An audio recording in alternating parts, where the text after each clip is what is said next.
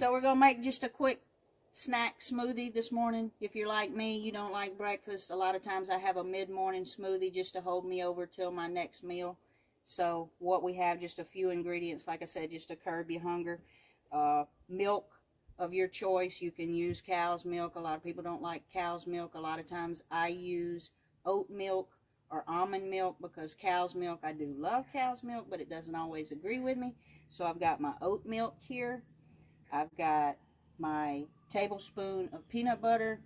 I've got usually a frozen banana, but today I'm using a fresh banana, so we're going to put a little ice in there to keep it cold.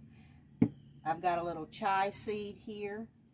I've got one medium apple chopped up, and no waste is what we're going for. So this is just some salad greens that are about to go bad. So instead of just straight up spinach today, I'm using the leftover lettuce, and we're going to put that in the smoothie as well, just for not wasting anything.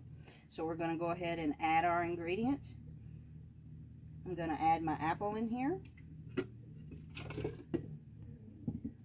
About a tablespoon of chia seeds.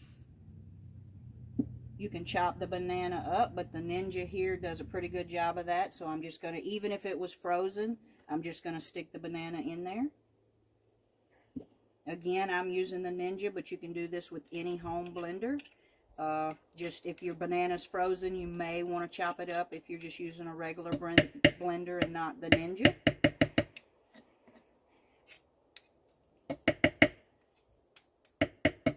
Get all that peanut butter in there. Then we're going to take our salad greens, just a handful, not the whole thing. We're going to put those down in there. Like I said, there is a little bit of spinach in there, but it's just leftover lettuce that was going to go bad. Let's not waste it. We're going to put a little ice water in there.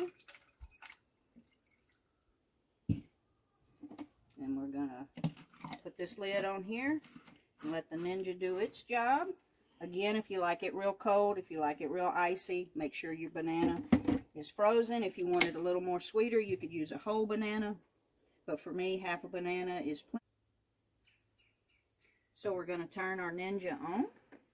And then I'm just going to give it a quick pulse a few times. It's going to be a little loud. I apologize.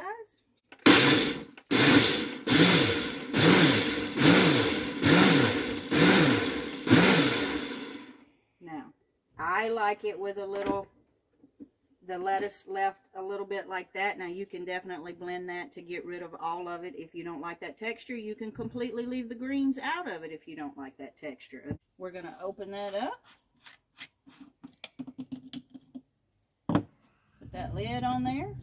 And again, this is a pretty big smoothie if you didn't want to add the extra water and you just wanted a small one. But like I said, I'm not a breakfast person, so I like a large smoothie that I can just sip on throughout the morning. So that will last me for a good little while.